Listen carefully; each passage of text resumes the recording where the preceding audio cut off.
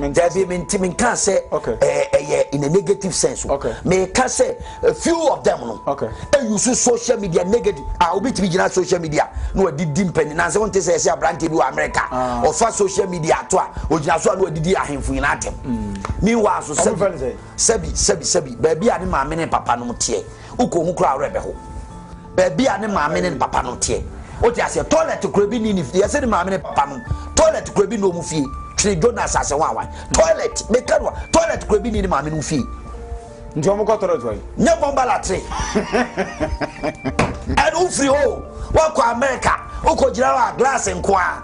Tell your mother in that village to sort herself out. Are Usi say easy. Sabrabono, America, people live in Bronx. People, there are homeless people living there. And they say, the first time I'm in a free Washington train station. Now a beggar bag me home, me kuta me bag, and a beggar bag. Can I have $1, please? Can I have $1, please? New money in Kukun and Are Opa Camden Town, Ewa London, Nakohe. Baby, I'm going for the da. Ewa Bonti. And you are telling me, say, you want to paint a picture, say, because of social media, we are in a crisis. Okay. And we need to understand. Says a new phenomenon. And no be sorry, I know for camera, no so camera see so. No only way they see any, yes, so be tia, your friend way, no anyway, no I can't say one way did atema, no they draw attention. And you be like Kelvin Taylor. They say, oh, no, so you're useless. And I've always said, oh, you're useless. Oh, you're useless. What do you say? Oh, you're useless. Oh, you're useless. Now say money. Baby, oh, free or buy. As I make say, baby, oh, free or buy him. Oh, no, bias how. Now, Ghana, Fonsier Vanyamo, Kelvin Taylor, Dimatem, or Dimatem. Now they are starting also to buy a dog. Obia, Yedi or Ghana. Or start me or they started me. So, or see me a cramine. And I may saw Manuguno so. Young people from Pennyphobia can say, why am I replying to this idiot? And now, the vice president, the president, and I see on starting that Kelvin Opa go and check. Kelvin Taylor starting here. Menen Opa go to the social media and check. Tokwa Menena Kuma 3 years ago. Near Visamina Menya. I saw it coming. The same thing as a useless journalist here. Or my start here. My trouble for Mantiasi. Ebeka Krabo. They will have that effrontery. I'm coming after them one by one. Okay. The former and the late Jerry John Rollins Jan Baby Koy now will be a June 4 no na Danakuma Swa Afibiano or Sasafano. This Afano normally inviting this Vonukoma, but then Jumedi consumer former president of Mama Equijana Simpius Casa. Now what can I say? Baby a Ghana Druno, almost any man Koye democracy no atol sumo economy no agere Ghana ye economy no agere gas I said the former president American mama Gaza mjo etu atu kwan edi na chi Agyapong no popo kwan eno anu asese ne say untebe etu atu kwan eno odi na chi Agyapong eno popo kwan enti no anu no or NDC for that's the message I give to them omo ye yi for omo dwini deep omo beti de mekanas etu atu kwan eno odi na chi Agyapong no popo kwan enti no anu maka ho na wi za amen kan wi na say ye ti Ghana ha amount for the fix the country and no court come na push for class na go mining kuyi na o miner say and Ghana say you to abawie yo 3 months down the line January February March April then a new phenomenon be started of social media and kophobia sha say face the country ma me kra me kokan bi e ma amanfo bi de me to etwa madapa now meka amagana ni bi atiase oni maboa bi a ye fe na chenchira o mi busa seriously o mi ni maboa ye fe na chenchira ana oni maboa bi ye fe na onwam o mi na ye no ma o mo nwura mu na da onwam otua odi ase na wankasa ana wampuru ni minimu a ye friend na chenchira mpanifu a o me kasa be buye a o munim ga yi no odi ase na den na ene de onwam kisibrekwata onwam kese na nkasa no watu no apre ni minimu na mu Ghana fo da ho fe na chenchira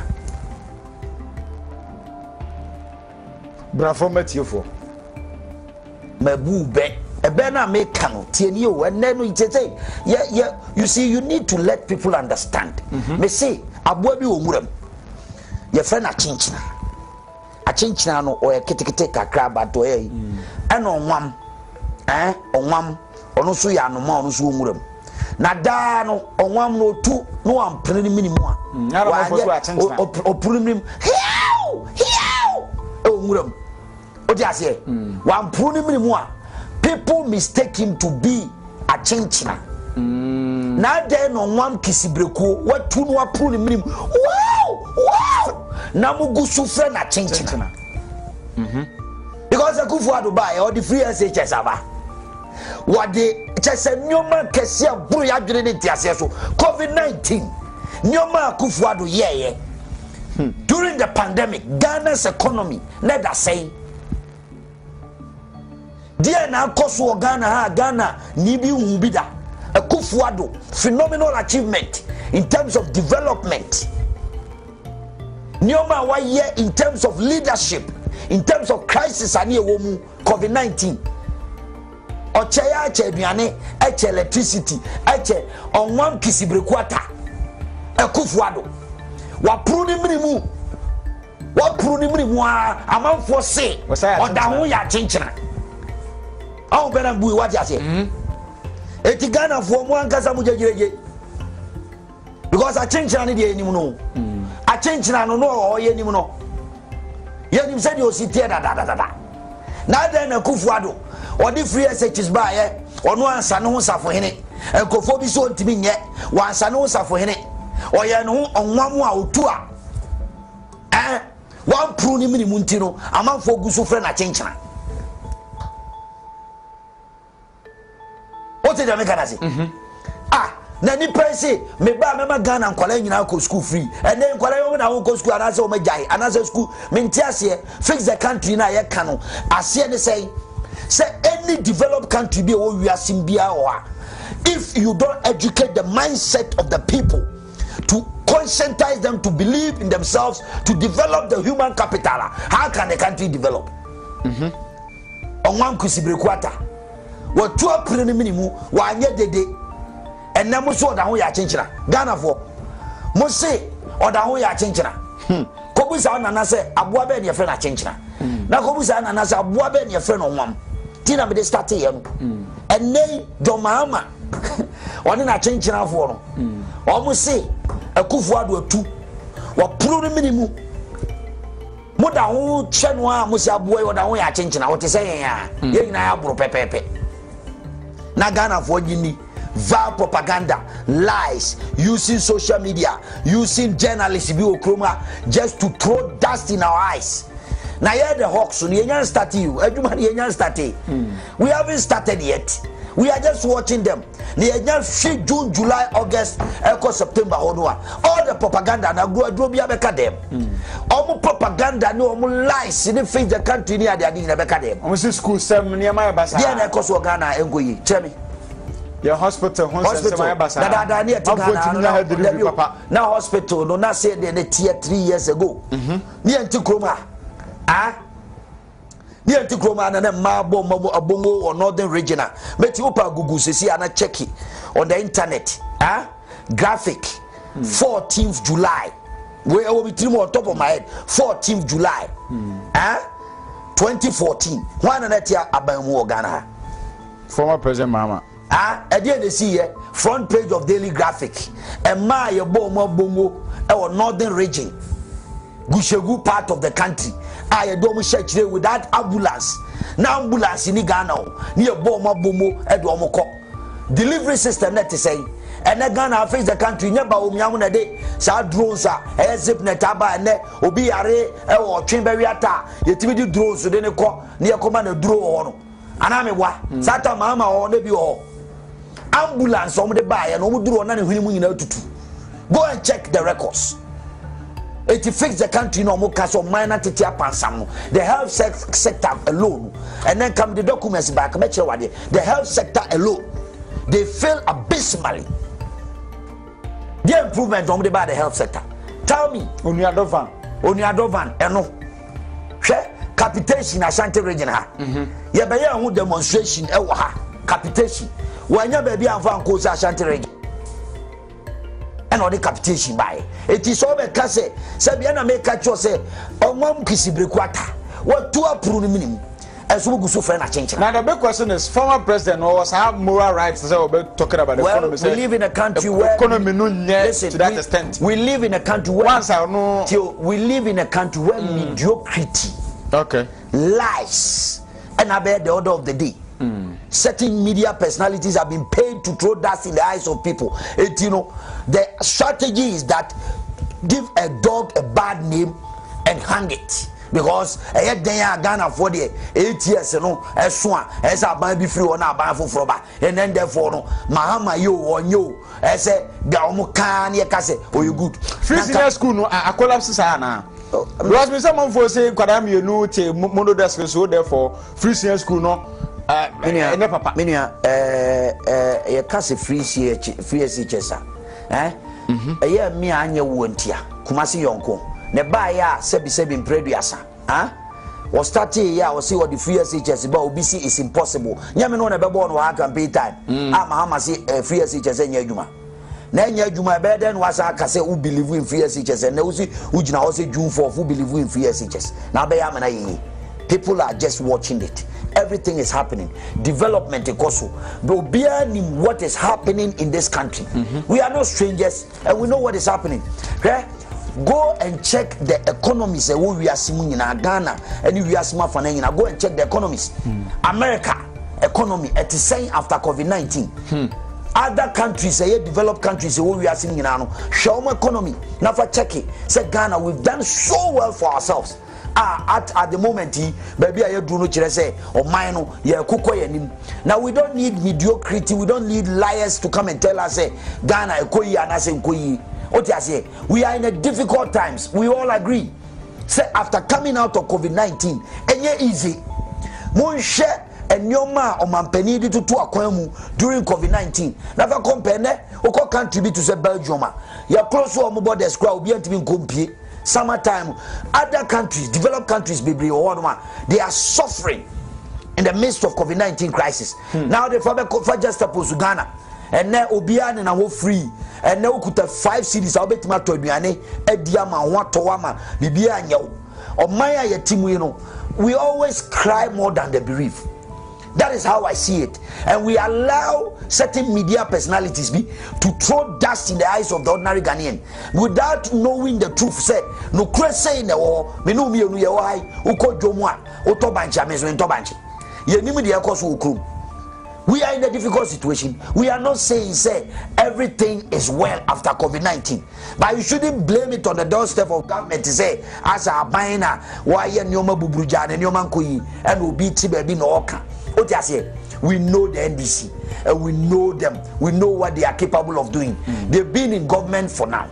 Ghana for Nyabotre, Nana Nado Danko Kufuado, the Opeso Yano Shisho, Minu see you. Onyana 8 years, and so now after 8 years, another NPP government have a twaso, near she share or money, I'm on mine Timakoso. That is what me are believing. This time round, it's not about say, Obi Baba Beko 8 years, Obi Ako 8 years. We need to make sure, say, or minor Yebono, Yeniswadi, we are Mampenino near Niswadi. There is no need, say Ghana for ever hear him say, Yam Farm Ran, as Yam Fast Messin Embra, because MPP has the men. He has the men. Than the NDC. Massa, now your candidates now, a war hobby, no Mudia to say, what I say, there were a lot of them had almost any John Dramani Mahama Kujinawa, Ubian will beat me, Domama beat me, Astande, any of them. In terms of pedigree, in terms of credibility, in terms of achievement, in terms of stature, any records. Etino, many a duru or chin why and pendanta. And untina Makachrono, say a Kufuadwa buying, I saw on one, Sebi, what 2 on 1 prune minimum. What I say, 1 prune minimum, you go so friend at Chenchina. Na Ghana for 1 century for Muye. Na Sebi Musi, Obu Force Oberia Dutia. Said you are no sort to me. Young Yanani at Ghana how.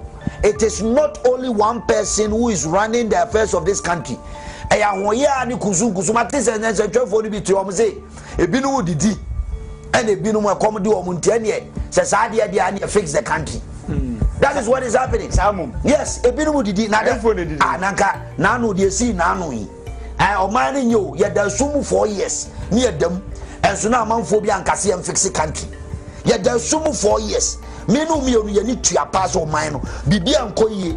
Usi omani mu a obedru tachiman kroni mu nyina total darkness obedru kumase total darkness na your friend say capitation grant area awo 40 for mo man ko school ko 12 school fees twamen mo ni nyina so ye tena mu for 8 years a Ghana for anka se fix the country na obufo so be wi aduatia se dem kan ye no ye nyina ye timbi ye nim de course wo ebra bi atwam dufu se e be na kwese o mochi ana me nia me se e na me kire o se hwe Julius Caesar Kasembi. Julius Caesar or Kasembi. Or say, let me have men about me that are fat. Or say, slick-headed men. Young Cassius has an angry and a lean look. He thinks too much. Such men are dangerous. Only the meaning. Odia say, let me have men. Mo amuti kromo amaya mo se sabi the obedie no wafu ene the oye no o man can crow say we look into the crystal ball and tell us the truth say na eko media no everybody is just doing whatever they like no kura di no kura say be trans aka no kura kire o man no ye nya ya adwene say be ka no kura no kura pa say di no kura nanka ade ye da ye ne hu ade chi ye 4 years down the line ana Muhammad akunwa so no ye huru de na ekoso o man Ghana mu ana. The health sector, the agri sector, tell us, even in the media circles. Or Kwabrani TV now say ne culture of silence aba. Etiem fanya adwuma. Na ye twan tronchro obi. Wa bra mi Owusu Bempa bitie. Ye chimi ko she BNI. Me ne ya aduma ko be 50% from ye kasa na mahama so an nkrofo se ye mechie nko. Eno na nya culture of silence. Adan ya now ayela metepe asema ba ye ka ho asem. Enti ye mechie nko. Yeti kromo ama me fie mitrija me kaso na huri wo yesma mrantie me tata and your mom ye no kromo me personally I survived 42 assassination attempts. God is my witness. Now you are bejina ka say culture of silence chema untumi wa boss me ni mi nyame ko akomo crash me ni chema untumi opa busan akumu yes from Accra to Kumasi road. Now be transia culture of silence because sebi ye mubi no ye hu say ye disubia bobi bia gu ye ni so say dey na bibia within a short time bibia dane ama obi transe ye ntikroma na member of parliament ye kochi ni kunu na ye hu dia kosia ye da ntikroma je bi dan kwa dia na nsi wa ha ese du nkatia ono an kromu hene oti petomo oni yeso oni se oni no koye business obi dey allegedly se minimo ana ho asem oti ni petomo sa ni ko bodu toku no ebesi ne ye wuru de oku no culture of silence na dey so I say na media personality be etnasi timi konkoto nyoma because of lies because ni nyina ne se grofo bi didi jaw the omo kan nyina behind the scenes ye didi jam and we will never tell the truth. But listen, we are ready to tell the truth. No, no baby, irrespective of what it is the truth. Ghana for Mumfa Ban way and two Senyeni. Namufa Ban be a Besilico and two Senyeni.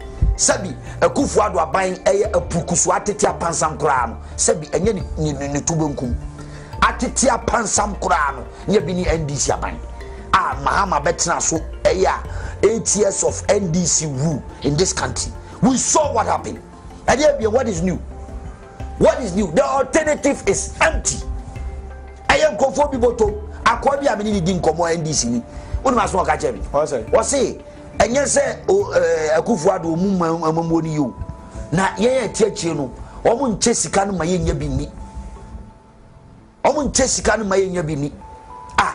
Na say aban bi teso now be Ministry of Education here in Samadia sheshe yimu o here GP road the party full soldiers aban won yesa yetimi di sika gu Ghana must go ni akochama want to say journalist pani bi or the Ghana must go ekoshi asifo koji ya police for kochi no nwura mba bia o say onko no ontimi fa nko fie nkokan ne yere kura no nyini ni this thing has gone on in this country for so long no Akufo-Addo ban bibia ya frenchim unya bi ni a o man sika de be hwe nkwala ma o ma ko free SHS eno ho abufuo ni fix the country eno ho abufuo no na celebrities for no do mo hajimu na o why ni celebrity nya no nam kokan ya ensentwefo bi a omo sabi omo nim abrabo omo nim life omo nim de omo ye kasa rough tra radios na me attack Owusu Bempa sabi ye nim wa na enimo ejira me kasa ensentwefo bebra bon and I'm being honest omo bon papa na watch de na watch me ensa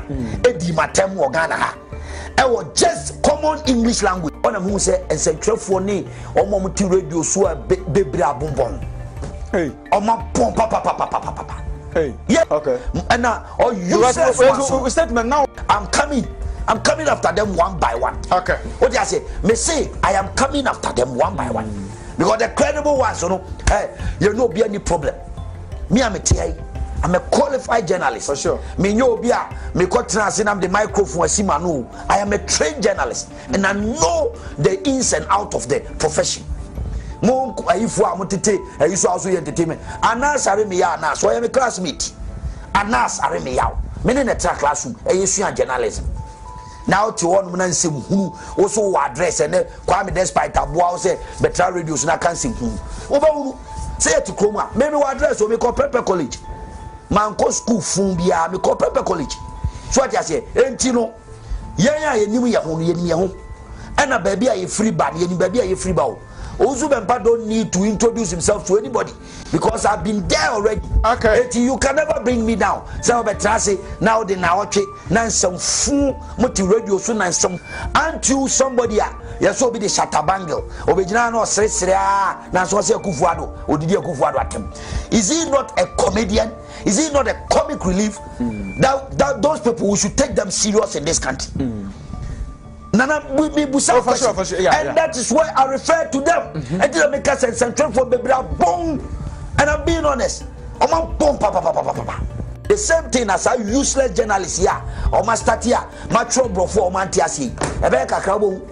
They will have that effrontery. I'm coming after them one by one. Okay. What do I say? Me say I am coming after them one by one. Because the credible ones, you know, hey, you know, be any problem. Me, I'm a qualified journalist. For sure. Me know be me I'm the microphone. I am a trained journalist, and I know the ins and out of the profession. Mo ayifu amotete ayiso aso entertainment. Anas are me ya anas. So I am a classmate. Anas are me ya. Me ne tra classroom. Ayisu journalism. Now to one man say who also address and Kwame despite Abuao say better radios na can sing who. Over say to Chroma maybe we address or me call Prep College man ko school fun bia me call Prep College so what you say enti no ye nim ye ho and a baby a free bad ye baby a free bow Owusu Bempa don't need to introduce himself to anybody because I've been there already. Okay. You can never bring me down. Some betrasi now the now nan some fool multi radio so nan some fool you can say somewhere when the catch us obi wa bemu na so be din some fool no a media man want to be catch when the catch us who told you that say media men be o krom ha o my dwene say and some hunu and on better then they start doing their cabal system. Me it will never work on me because me no cry meka me ma me no cry ya dia me catch you know I don't give a hoot about anybody. So it doesn't take the right from wrong. And we cannot use emotions to judge what is right from wrong. Sure. You cannot. And that is what majority of them are doing. Na ada ebubesom. Me se wo de to kroma. Wo ba wo de besi. Se enkrofobia o madwene se ensentre adwuma no. O madwene se ensentre adwuma no. Ombegu adwuma na animase. Na ya ke cancer because of ombotom. Any de ombedie. Any ye betra ho ane aka brofo a me cheche mu kire wo yi. Se wo hu brofo no. O te brofo no. Brofo na me ka ye na me cheche mu no. Se badwemba bi ote ase a onim omode na wotwe mienu sentwefo bia oma bon wo krom ha adi matem no me be kire mu no sa na wote ase fa da bi o me be kire mu no sa na ate ase fa asema ba ya yesi sentwefo bi ase celebrities bi asore kasa na celebrities no yenkohwe omo a enye sa akode enye amachi dede enye your friend say asamojan enye yo eye kwachanchafo bi stone boy enye na me ma trans ya tro say sa nkrofo yi eye de no be your celebrities. Is it not social media? Is it not twerking and stripping naked and doing all those things on by celebrities? And they have that shenanigans. So when you're morally right and you have the right to correct somebody to fix the country. Okay. We are no say now Ghana for. Now who says that they are not Ghanaians? Who says they are not Ghanaians? But at the Russia or two, you read for Jaja. Or Kwabrania Kofa panel abegina and was set the agenda. As someone make Kanusunya someone. Maybe these celebrities attempt a phenomenon so or my enye. But because the media is to inform, educate and entertain. Yeah. It's a lie. It goes beyond that. Sure. Yeah, masters in communication. I'll tell you, say the media is a fourth estate of the realm that is supposed to conscientize, shape up opinion, shape opinion. A shape opinion. Etina maybe true article no better on who the media journalist no as all say now we interrogate asemo now for word by word sentence by sentence now interpreting man nipa no what anything as here what you say because there's a motive behind the article. It's not just anything. Ba ko translate na ko fa kwa chabia be translate Owusu Bempa jibi for ye nim no na ha no free ba and I say me was my bobrachen wabusuafo nyina ye kom bomu do mu nyina bomu a because why be politics and one wording e do be kan asem a na sa asem no twetwe aso na ye nyansa asem a e so be translate no odi watem. Meanwhile, the creative industry omuka wasem oma ye wo deda mashatawale akan sebo wo wiase nyina wo industry no they can't even fix themselves. Yet Kromwa ama one president let me kojina America and making one declaration, just one declaration within 48 hours. Now abrofo celebrities we are seeing in Ghana. Akufuado. Creative industry the enfie do or PPP journalists if want me document up to radio so and a fear or that chat to and why you say and you say every day useless things in Kwanokeka. But yet you come here I'm a Benna boy Benna boy and I'm telling them Benna boy ebe krom ha unim de oye mama cho de oye oba obefa Ghana instrumentalists and I'm privy to that information. Anybody should dare me in the entertainment industry.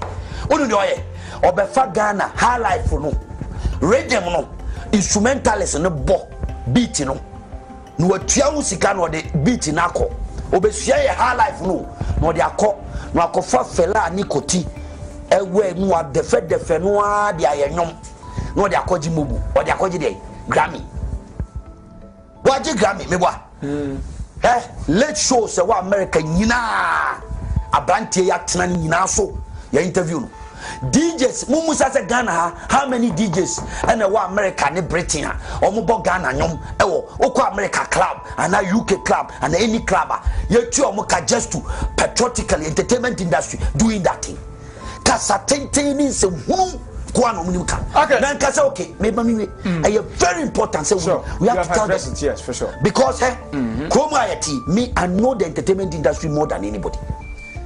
If you have an entertainment guy like Sakode who can fill O2 arena, me will hope many tria. And then they turn around and turn against them because they don't like it. All one kasa they are their own enemies. Their own enemies. Rather than that, Shatawale ne Beyonce are the biggest music in the history of a. How did they promote it? DJ Nuti TV so or no obo nyum no TP FM and nim se akokoredian. Obebo onim no ho. Obebo Shatawale you no mo. No akobo Nigeria nyu an obebo anyumfun bi. They won't play it. They don't care. Because said you are called GBB and one or no, or you so not be introduce topic.